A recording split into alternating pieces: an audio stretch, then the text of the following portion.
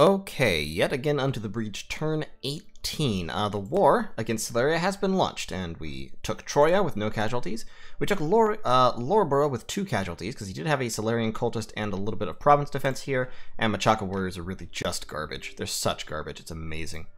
But we stormed in, the spiders rushed around, did their spidery job, and we killed everyone very, very quickly. Excellent. Lost 2 guys to arrow fire, because they refused to wear armor. The People's Death Match is scheduled in the arena, so spellcasting is not allowed. All participants will get a slave collar to ensure they do not perform magic or run away.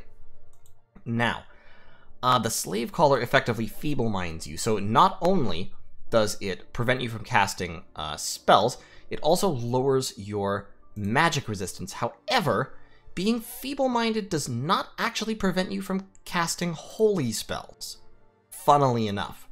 So if you send your prophet, the prophet can still spam your smite spell, which in my case is this holy word, Heavenly Fire. Now, Heavenly Fire does 10 armor negating damage. It is negated by magic resistance, but then it also does another 10 armor negating fire damage. So to be honest, the People's Arena like this is actually a great place to send your prophet. I'm not going to do that. I'm not going to send Peter Parker into the arena for a couple of reasons. First of all, he'd probably end up fighting a giant... Actually, Ashdod's almost dead, isn't he? Aren't they? Last I knew, Ashdod's capital was being besieged, so... I'm sort of tempted to send Peter Parker. Because this game is using better arena. A random artifact, not super worth it, really. And he would, if I get attacked by a bunch of undead, I would like to have Peter Parker around. Because Moida's going to need to be casting Blessing here, and then dropping Ashes to Ashes. But in any case, we're moving over here to besiege Thing Woods, to prevent him from recruiting a whole bunch more ghouls and stuff. We're collapsing our armies down into this province, so we're going to be gathering up, you know, about 60 more units here. And then we'll also launch them over here, or possibly we'll come down to besiege Mammoth Grove. That is definitely his main army, and it is swelling rapidly. He's pumping out hundreds and hundreds and hundreds of long dead. Now, Peter Parker can alone destroy, like, probably 100 long dead over the course of a long battle, but you just have to make sure the battle actually is long. So we're gathering up troops. We're moving in that direction. Especially we're gathering up pygmies, and recruiting pygmies here, and Machaka hoplites and all that, because the flaming arrows will be coming out very, very shortly. 2 turns we'll have flaming arrows active, and we will have Kinchikatile, the one mage who can cast flaming arrows at the moment. So, what I'm thinking is, Sceleria, if I was in Celeria's position right now, I would take this whole stack and I would move it up here. And I would collapse pretty much everybody down on Mammoth Grove in a bid to catch these armies attempting to concentrate on Mammoth Grove, because if they were attempting to concentrate on Mammoth Grove, then I think probably 300 some odd undead could beat them, because right now, they don't have hardly any archer support, they only have a few of the Black Hunters, and Spider Knights. They've got a whole bunch of garbage chaff who will die pretty easily to skeletons, and they do have swarm support. He'll have seen that I have these gems, so he has to be worried about flaming arrows or swarm, or both. I mean, the purpose of giving them all these gems right now is to make him think that I can cast both, and make him worry. And so, obviously I can't cast both yet, but I will be able to shortly. Other than that, I mean, over here, just site searching, things are still peaceful. I didn't particularly find anything this turn.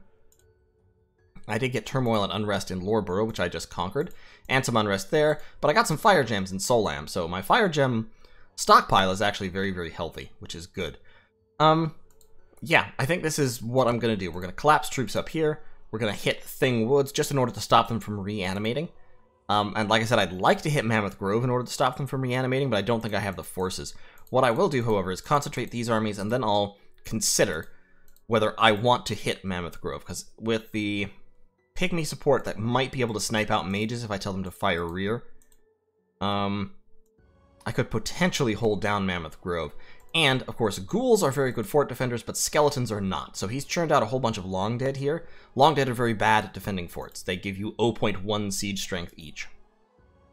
Whereas ghouls give you 0.5 like normal humans. So over here, actually, this army probably won't be able to damage the walls because I did not manage to get Helmut Sappers. Caelum outbid me, the bastards. But once I get this army over there, as well as this force, that'll be another 90 plus siege strength.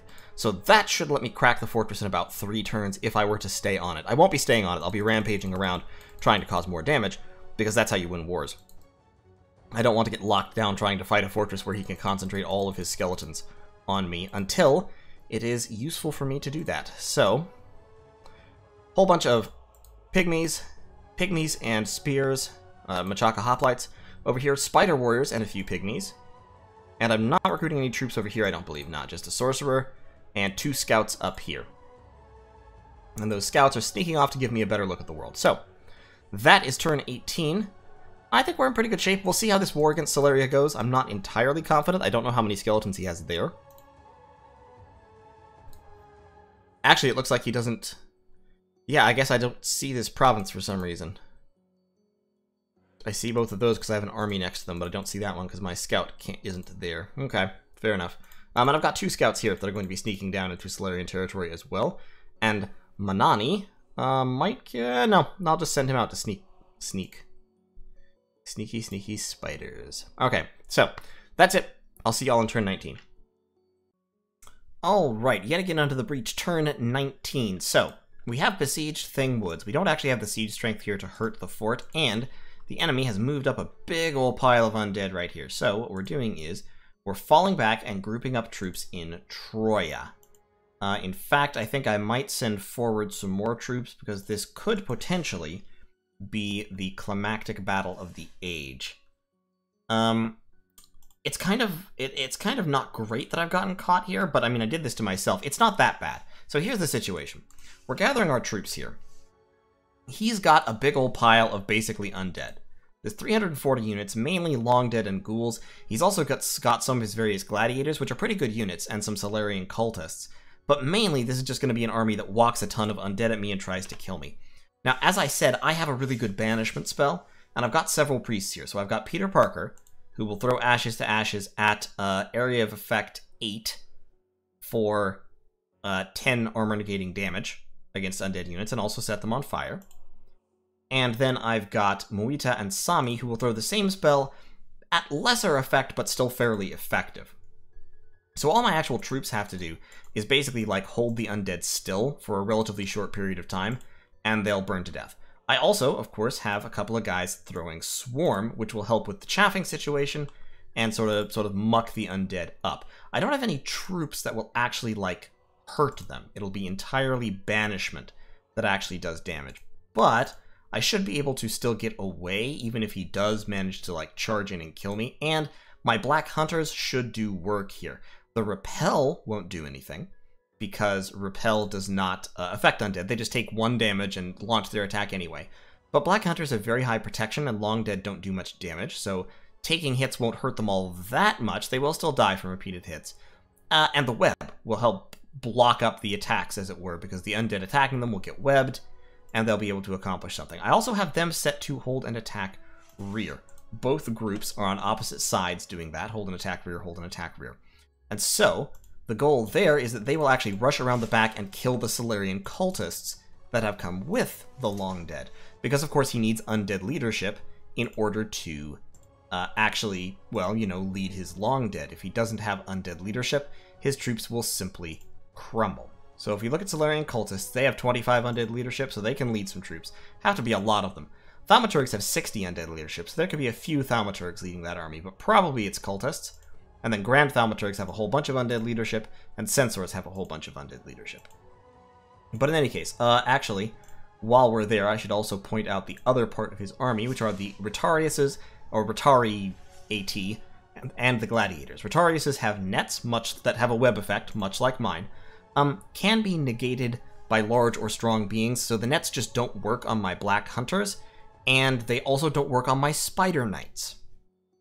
And of course, Strength also has a chance to negate, although you have to be very, very strong in order to successfully negate a net. And then they also have gladiators. Gladiators have a high damage, high accuracy, double attack flail, so they hit very hard. These guys are actually very good at dealing with units like my Spider Knights. Black Hunters will still mulch through them because of the web and because of the repel, but the Spider Knights, I think, would probably get killed by gladiators in roughly equivalent gold cost.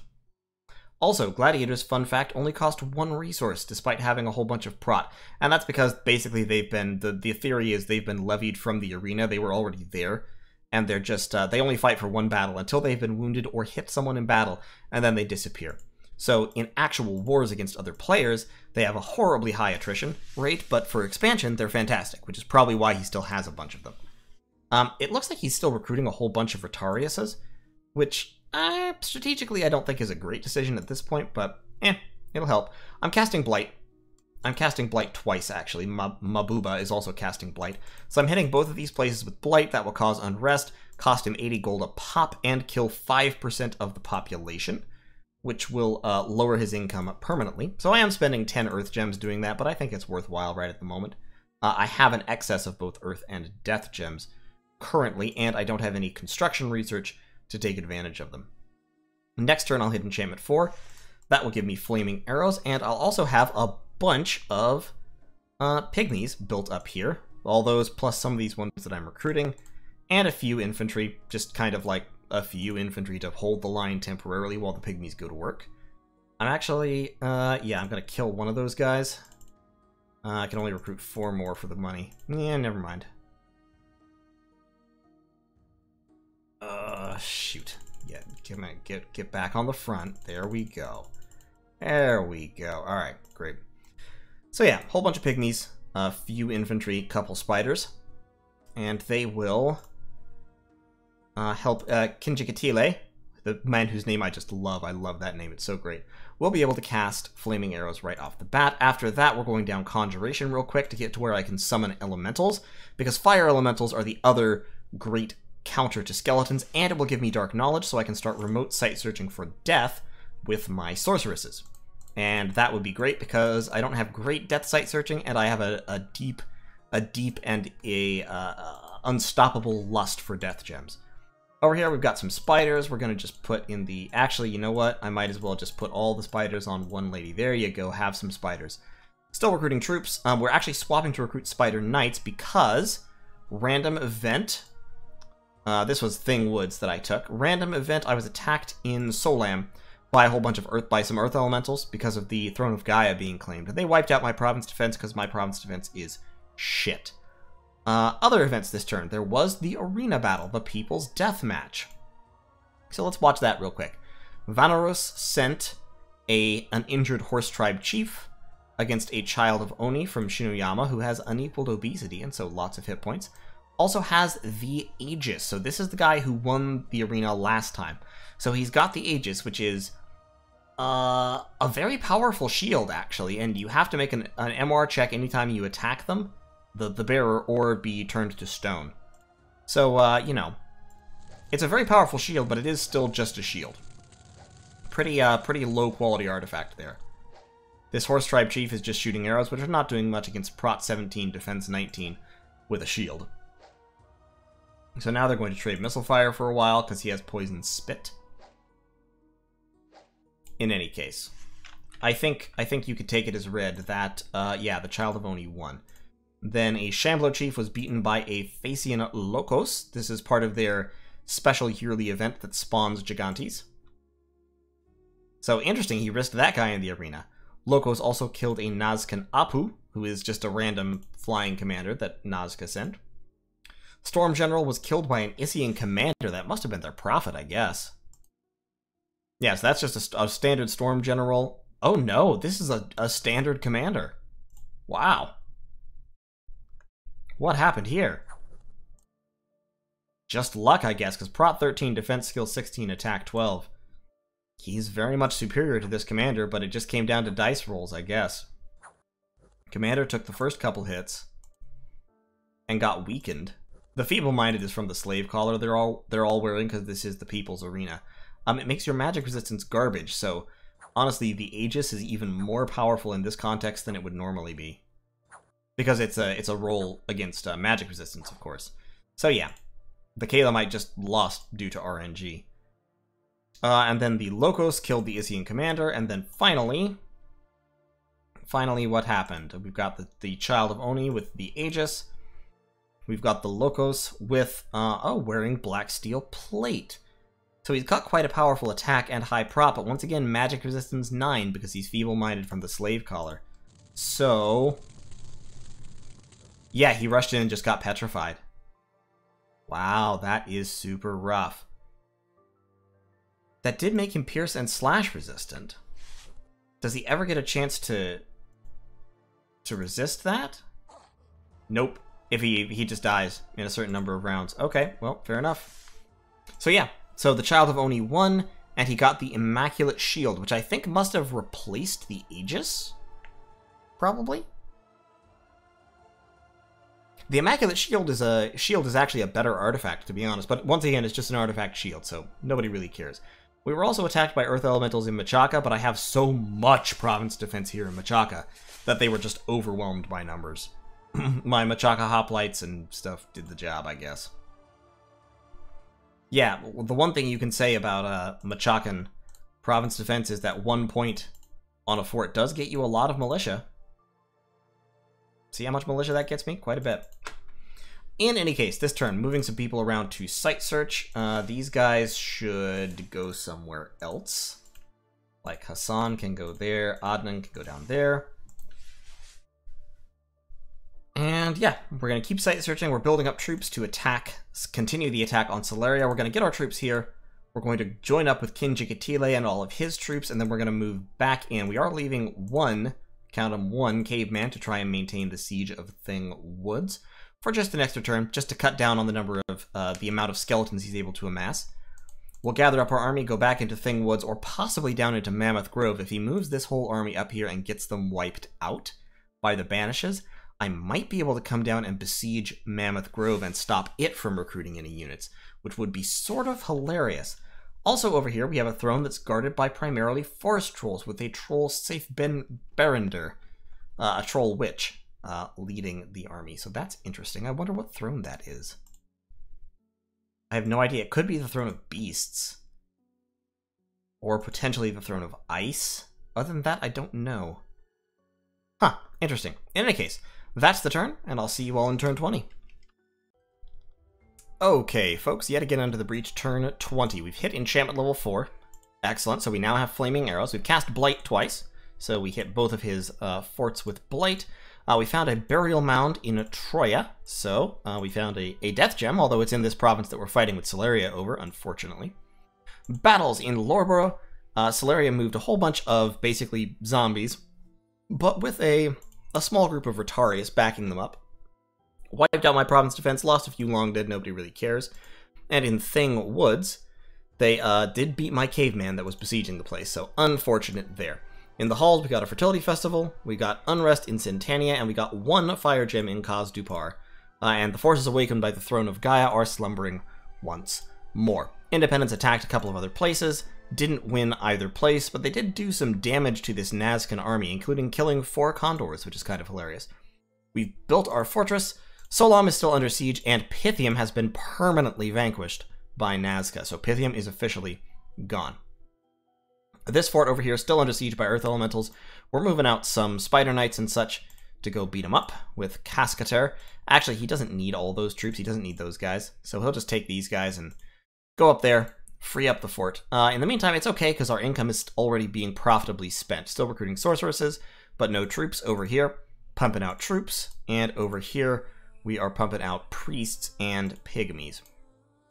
Down on this side, we've got our more pygmies moving up. We're assembling our forces in Loreborough, where we can join them up together. And they have plenty of gems for a sustained campaign. So we're going to have, it's a lot of pygmies, actually. It's already, this is the strength of pygmies, that you can mass them so quickly. We've got 66. These guys need to be on hold and attack. Like, back over there. So, what was it? 66, another 100, about 150, 140, something like that. I have in Troya alone, I already have 40 of them. plus the various chaff and infantry and spiders and all that. And then I've got a little more infantry, plus mainly just masses and masses of pygmies coming. And we'll have these undisciplined spiders up in the front as well. So, we've got Sudi, who will be casting Swarm. We've got King Jikatile, who will cast Flaming Arrows, and then other spells. He's on conservative magic gem usage, so he shouldn't burn through all of his fire gems too quickly, which is good. And actually, I'll tell you what. I should be able to script him. I don't have any Conjuration yet, so I can't script him to cast Earth Power and, like, any of the higher level Earth spells, but I can script him to cast...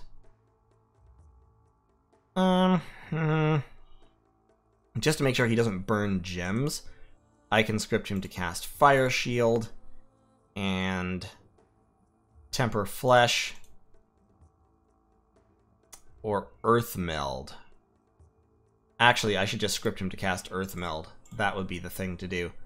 So I'll just script him to spam Earth Meld after he gets the arrows out, the flaming arrows. Okay, so army assembling down here. Pretty substantial force, actually. This should be able to beat a very large skeleton army, so I'm hoping, what I'm honestly hoping is, he takes these units and moves them up here to intercept me and have the field battle that I'm looking for, because I'm looking for a field battle right now. I don't actually want to have to go and try to fight through all of his forts, because he's got like this fort has approximately 90 siege defense in it. This fort has like 180 or 170 province defense in it. You know, fort siege defense, that is. My armies have a little less than 200 siege attack all told. So, you know, it's going to be kind of a problem to bust through those forts if I have to. Pygmies do not contribute much siege strength. So I need more siege strength in order to do this, but I also need a bunch of pygmies, because Flaming Arrows is a great counter to Long Dead. It's just, and it's hard to stop, is the other part of it. I also need mages, but Eyes of the Lord are important. What I'd like would be kind of to have a temple down here, so I could be pumping them out from this fort, because currently I'm not recruiting anything from it. I'm getting pretty sharply income limited right now, so I'm going to actually cancel the sorceress over there and recruit a sorcerer over here. And then I guess I'm also going to start pumping out cavemen, because I need cavemen for siege strength. Because for 20 gold, cavemen give me 2.9 siege strength, whereas Machaka and hoplites give me 1 for 14. Militia hoplites give me 1 for 7, which would be 21 gold for 3. That's pretty comparable, but cavemen I think are still better because they're more survivable. So I can get, you know, 2, 3, 4, 5, 6, 7. I could be recruiting, let's call it 5, and then spend the rest on pygmies here. So I'll still have some pygmy recruitment. Plus I'll have sorcerers coming out here, which will help. Witch doctors won't help quite so much, but sorcerers could be handy. The other research thing that I can do is I can spam Dust to Dust, which is very effective at destroying Long Dead, because it doesn't even have a check. It's just 22 armor negating damage. It kills Long Dead every time it hits. It destroys a square of Long Dead. So what I could do is I could spam out Witch Doctors in order to just spam Dust for Dust. I mean, that's potentially possible. I'm not sure it's super efficient. You need a lot of Witch Doctors in order to reliably kill a whole bunch of Long Dead with Dust to Dust. I think Sorcerer's casting Swarm and helping with my research would be better. My research is pretty solid, 290 on turn 20. That's good. My research is solid. I just want Conjuration 3 as quick as I can. And then after that, as you go down Thaumaturgy, you can get, at higher levels, Wither Bones, which is Death 3, but is Area of Effect 6+. So it wipes out tons and tons and tons of undead. This is like the bane of Skell Spam. It just destroys it. No contest, no trouble. But right now, I'm not too... Yeah, I'm honestly not too concerned. Right now, if I get my field battle, I will crush hundreds and hundreds and hundreds of undead.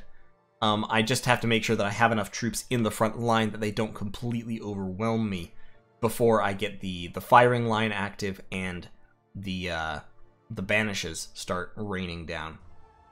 But if he fights me here, I'll have 4 level 1 priests plus Peter Parker, dropping ashes to ashes, and I'll have the flaming arrows, and I'll have... my infantry will take a beating. Like, don't get me wrong, the infantry will get savaged, but I think I'll win. I think I can probably clean out 300-400 undead with this army. And, in fact, I could also clean out the Retariuses, because Retariuses don't have shields or high prot, so flaming arrows destroy them pretty well. Prot 12, no shield, hits from flaming arrows, 8 AP damage versus 12 prot, goes through pretty easily, because it's effectively 8 versus 6, so they do damage. They won't kill instantly, but they do damage, and they set them on fire.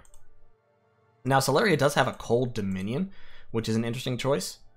Or actually, he may have neutral temp. No, I think he has like cold 1, because it's fall. So fall creates cold. I, of course, have a heat dominion, so I'm still heat 3 even in late fall. But I think he might have... yeah, he probably has a point of cold. He probably has cold 1. Yeah, I think so, because he's reliably cold 1 across most of his dominions. So I think he has cold 1.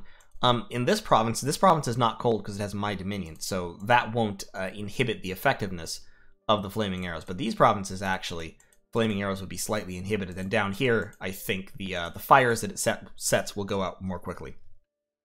That, incidentally, is cold 3, which makes me think that's the Throne of...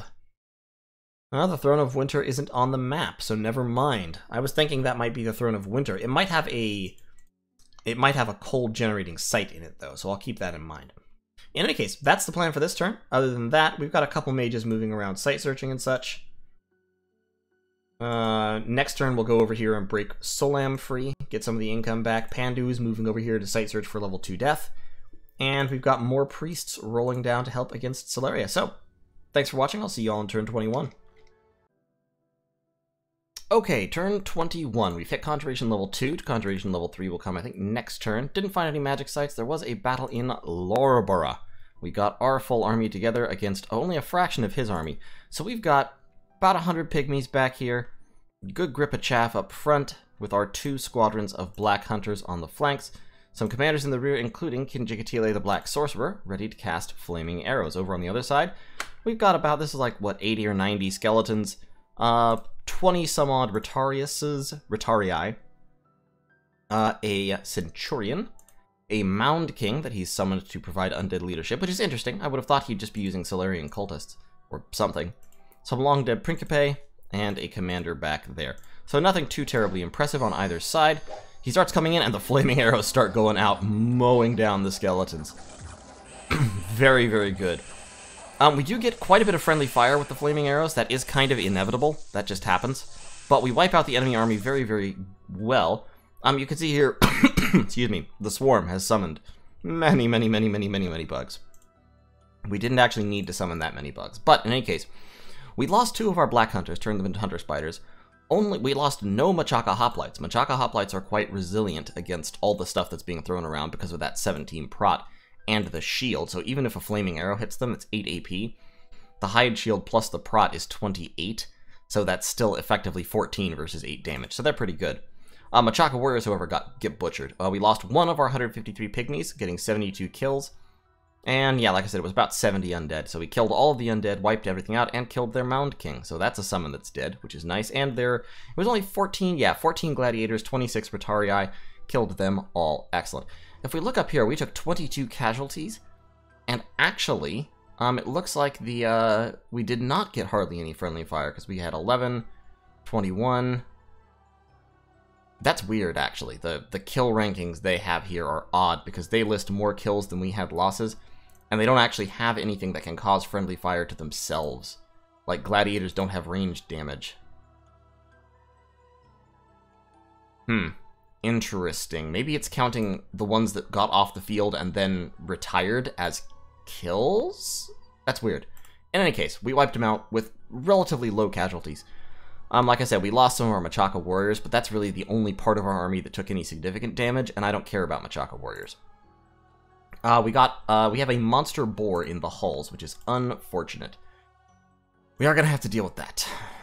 And that's actually going to be kind of a bitch to deal with, but we'll work on it. So what we're doing here is we're pumping out pygmies, and now we're starting to cast terracotta soldiers. Terracotta soldiers are highly fire resistant. They're not very good troops, but they're highly fire resistant, and they have some natural protection, so they can fight skeletons fairly well. That means they're perfect for standing in front of pygmies and having flaming arrows volleyed past them, and not dying. So, we're doing that. Over here, we're not recruiting any troops. Up here, we're just pumping out more priests, actually, and no pygmies. All our pygmy recruitment is going on right there. Over here, we're recruiting Witch Doctor. And up here, we're recruiting a full-fledged sorcerer, because I want my sorcerers to start churning out those terracotta soldiers, so I need earth randoms. Honestly, terracotta soldiers is something that sorceresses can do very effectively, but then I would have to lead them forward. They require magic leadership, if I recall correctly. And so I'd have to devote mages from here to lead them forward, whereas over here, I can be pumping out sorcerers who have some magic leadership. Even witch doctors actually have some. And so then they can take the troops forward and also add strength to the armies, while my research corps of sorceresses stays back here researching. Next turn, as I said, we'll hit Conjuration level 3, and we'll start spending our death gems profligately, spamming Dark Knowledge on everything in order to get more death income, because our death income is okay. Our gem income is okay for this point in the game, but it's not fantastic. 11, 15, 18, it could definitely be better, and I think as soon as I start spamming out Dark Knowledge, I should get a couple hits, because I know there are some high-level death sites that aren't found by level 1 and level 2 site searching. So, these sorcerers actually should move towards the front line. They'll pause over here to pick up these spiders and such, and move forward with them. We're collapsing our troops together into Troya in an effort to hit this army. I'm hoping actually that he moves these troops up there and we have a great big clash of the titans, because I think basically the more skeletons he has on the field, the more effective my pygmies are with the flaming arrows. So I think if he does that, we should be able to just spam a crap ton of flaming arrows at him, because he doesn't have any flexibility right now. This tactic pretty well counters what he's been doing, which is spamming long dead and shieldless gladiators. And as long as he keeps doing that and doesn't have any real good answers to it in the form of high-level magic, I think we'll be alright. He does have some thaumaturgs that he's been recruiting down here, so he's got some actual mages, but not many, I don't think. Which also should mean that his research is pretty low. Like, he may well not be matching me in research right now, which would be just fine. Excuse me. Got to get rid of this cough. I'm heading up to Alteration level 5. That will give me Wooden Warriors, which actually I don't want to use in this context because I'm spamming fire damage. But it will also give me Iron Warriors and Mother Oak. Iron Warriors, very, very good to drop on my spiders. Mother Oak potentially gets me more nature gems, which would be nice. I have actually quite a few nature gems built up. So once I hit Alt 5, I can run down to Construction level 4, build a Thistle Mace. I may be able to actually cast it. I need to get a Nature 3 random. He's going to need to boost twice. So I might have to empower somebody. I might have to get a Nature 3, empower him, then give him a Thistle Mace. That will require me to build up a lot more nature gems, so I probably can't do it soon. Probably can't do it anytime soon, but I live in hope. A lot of pygmies coming out of here. You can just really crap out pygmies fast if you're interested in doing that. We're going to send Lumumba down here as well, just to kind of sneak along. He's going to take with him... We are about to hit Conjuration level 3, so he's going to take with him another 12 fire gems or so. We're burning through our fire gem stocks rapidly in this war, but that's okay. And we've got a whole bunch of fire gems already deployed that aren't actually being used right at the moment. As soon as we hit Conjuration level 3, we'll start spitting out those lesser fire elementals, and that will be very, very effective. In fact, we might want to run all the way down to level 5 to summon full-size fire elementals. That's a thought. That would take another 1,100 research points, so another, like, 4 turns, maybe 5 turns. Probably more like 4 turns, because my research will be growing. Because Alteration level 5 won't be very directly useful. Enchantment level 5 for Flame Ward could be sort of hilarious, just to make sure I don't accidentally murder my own people. Or, I can't cast Foul Vapors. Plus, it won't be useful against skeletons. It will kill the commanders, unless they're using Mound Kings. But we already know he's using Mound Kings, so, Evocation. I could go down Evocation to get Blade Wind for my Black Sorcerers and Falling Fires. Shadow Blast, once again, doesn't work on the undead, but Falling Fires works a treat on the undead. And so does Blade Wind. Blade Wind mows down Long Dead with a quickness. However, I haven't been recruiting Black Sorcerers. I've been pumping out Sorceresses for research, and they can't do those things. So I need some more black sorcerers, but that means that I need money, which currently I don't have because my income is only 1,400, and my upkeep is really high. My upkeep is already almost half of my income, which is kind of a bad place to be. But we will, we'll storm in, we'll keep fighting Sceleria here. He's got, like I said, he's throwing down forts like mad. He's got 1, 2, 3, 4, 5, 6, 7 forts that I can see. I think he might have more. And of course, every single one is going to pump out Scalerian cultists and then pump out skeletons. So that will be a bummer. And like I said, I don't really have enough siege strength to do a whole lot about it right now. I could potentially go down here to Vician Forest and try to break this palisade and capture it. But doing that would expose me to being... Well... See, it's another 40 pygmies, and 40 pygmies is probably like 30 dead, long dead in any given battle. 20 or 30. So, yeah. I don't really want to do that if I don't have to. Here's what I might do. I'm gonna cut out the alteration. Just run down to Conjuration level 5. And instead of fire gems, I've already got a bunch of fire gems. Let's take like 6 fire gems, and then a whole bunch more nature gems. So I can spam out Swarm more to slow people down. Alright, that'll be the plan. We'll move down here into Troya, link up with the army, and engage. And like I said, I think if he moves this army up here to meet me, like, because he's got this army, and then he's got this army, which is another probably 200 units. But a lot of them are ghouls that he's actually going to keep in the fort. So if he pushes those troops up, he has some troops over in Thingwoods he could push up. He could probably muster 500 or 600 undead. 500 undead might actually be too many. I've got my Black Hunters scripted to fight in the front lines now, instead of trying to go around the rear, because, they just kind of got in the way, to be honest. But I think my lines can hold pretty well against skeletons, and then I can spam out, if I can spam out the arrows, especially with those extra 40, I think I can probably kill... I think I can kill 300 skeletons, no problem. 500? 500 might be too many, but we'll see. We will just have to see. So, I need to script these guys to... Yeah, they're on hold and fire, hold and fire. We've also got these cavemen in the back. I'm bringing them mostly for siege strength, just in case, but, they can help club some skeletons if they get to that point. And that's a burial mound that I would like to take away from Sceleria. So yeah, we're going to engage in Troya, and, see what we can do. So, thanks for watching. See you in turn 22.